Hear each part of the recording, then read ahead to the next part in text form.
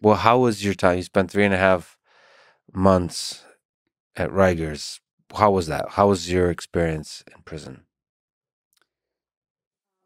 How's the food from a chef perspective?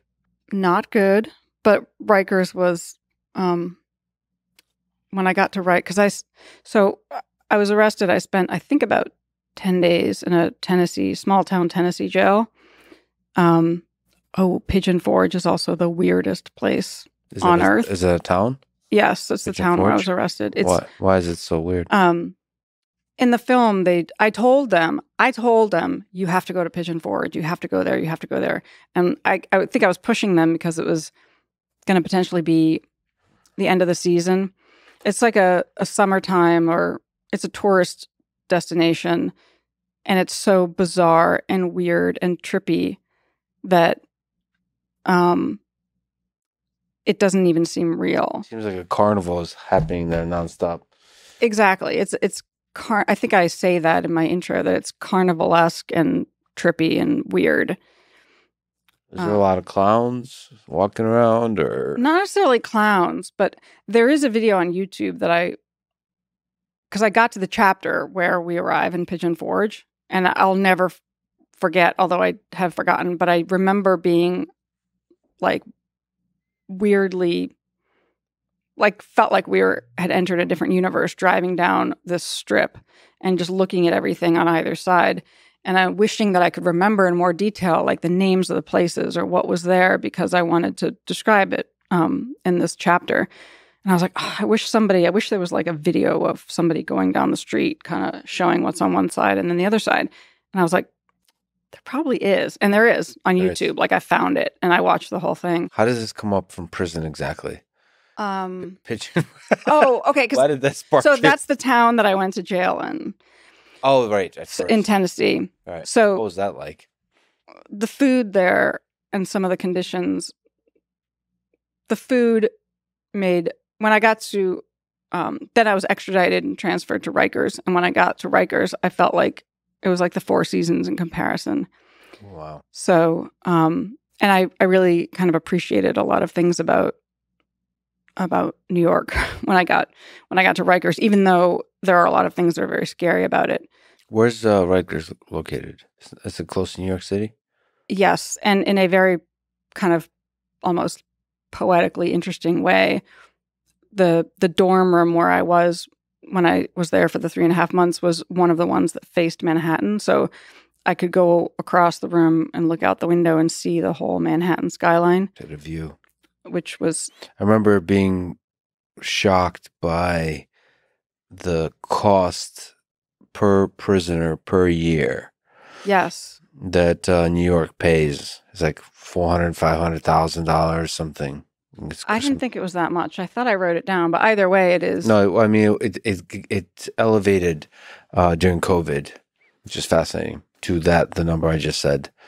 Yeah, during COVID, I felt sick to my stomach thinking about people stuck there. And again, so Rikers isn't like a long-term prison. It's most of the people at Rikers are awaiting trial, and they've been arrested but not convicted. And then if you're convicted and you're sentenced to less than a year, then you put on a different color uniform and you go upstairs to different dorms. If you're convicted and sentenced to more than a year, you're sent to one of the upstate prisons. So most of the people at Rikers are there in transition. They've been arrested, but not convicted or awaiting trial. So you could be perfectly innocent and you're stuck there. And that happens to a lot of people. Or you could be arrested over some kind of comparatively petty thing or nonviolent thing and stuck there because you don't have as little as $500 to pay bail, which is completely messed up and unjust. And I think most reasonable people agree that it's unjust. But it's different when you're there and you see those people and you see kind of the anguish. And whether, I mean, I have no idea if they're guilty of what, I mean, I usually don't know what people are there for or what the situation is, but you watch the sort of helplessness set in, kind because you're kind of powerless there. You have very little contact with the outside world. You have these limited phone calls. And so for people who had kids and a job and an apartment, it's like one by one, those things are lost, or their kids are now being looked after by their abusive ex-husband or something like that. And so watching that is just gut-wrenching. And then also knowing that the only reason they're unable to get out is because of, $1,000, $2,000, in some cases $500. There were people, so there's all of these tragic cases, but then there was also, while I was there, I mean, if I'd had any money, I would have been wanting to bail people out left and right. And then in some cases, I think there was a woman there who snored really loud and her bail was $500. And I was like, I wish I had the money to bail her.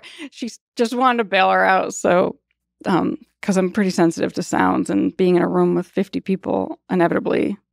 So you're in a room with a large number of people. Yeah, there are areas there with cells, but a lot of the areas there are rooms with 50 beds. So, and they're about 3 feet apart from each other. So during COVID, there was certainly no social distancing. Yeah.